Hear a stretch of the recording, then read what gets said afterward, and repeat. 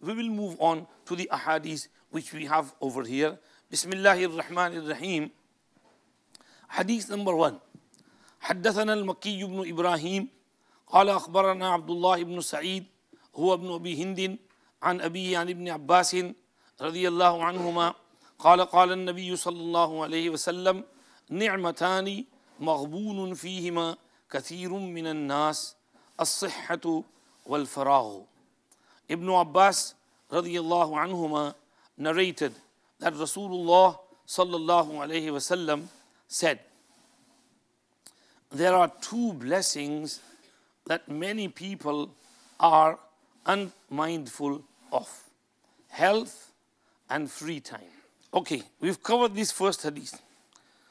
Now over here it says the Prophet sallallahu alayhi wasallam said, but you see, what did I read? Ibn Abbas says Rasulullah sallallahu alayhi wasallam said. Normally people in translation write Prophet said, Prophet said. One of my friends in Portugal, Maulana Faisal Sahib, very nice person, he's Imam in the Noor Ul Islam Masjid. I went there once and he says to me, Maulana Sahib, there was this young man who reads lots of Salat ala Nabi sallallahu alayhi wasallam. So he once saw Rasulullah sallallahu alayhi wasallam in a dream. And he said, are you the Prophet? And he replied, don't say Prophet, say Rasulullah sallallahu alayhi wasallam. There is more respect in saying Rasulullah sallallahu alayhi wasallam than saying Prophet. So to show that respect, it is better if we also use the word Rasulullah, because we all know what Rasulullah means, Messenger of Allah. So why not use the Arabic word, which is better? And with regards to our Arabic terms, even in translations, we should try and use the Arabic words like salah, zakah, sadaqah. We don't need to say prayer and charity and almsgiving. So those common words which we all understand, we're all Muslims, we know, we should keep them as they are. So with the translation of the name of the Prophet sallallahu alaihi wasallam, it would be better just to say Rasulullah sallallahu alaihi wasallam. It shows more respect. So Rasulullah sallallahu alaihi wasallam said, there are two blessings that many people are unmindful of. Maghbunun is from the root word of it is ghaban. And ghabana yaghbinu, ghabanan means a naqs, naqs fir rai, deficiency, reduction. So maghbunun fihi ma kathirun minan nas. Many people are losing out in these two things. They are at a loss. They are losing out. Why are they losing out? Because they are not valuing it. They are not cherishing these two things. And they are suffering a loss in regards to these two things. What are the two things? As-sihhatu wal-faraghu. As-sihhatu, people do not value good health as they should. And when they fall sick, then they cry. But you did not look after yourself. Hey, pani hai, there's no problem.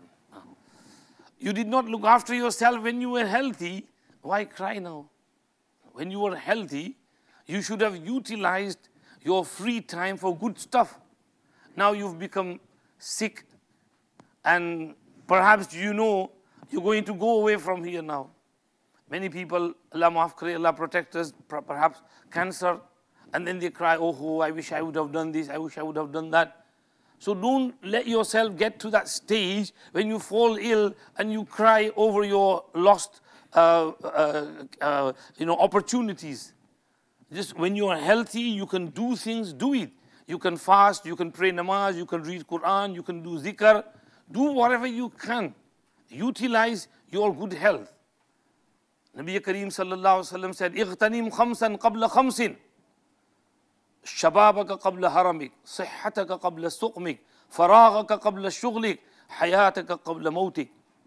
That you have to value your youth before you grow old, your good health before you fall sick, your wealth before you become poor, your life before you die, your free time before you get busy.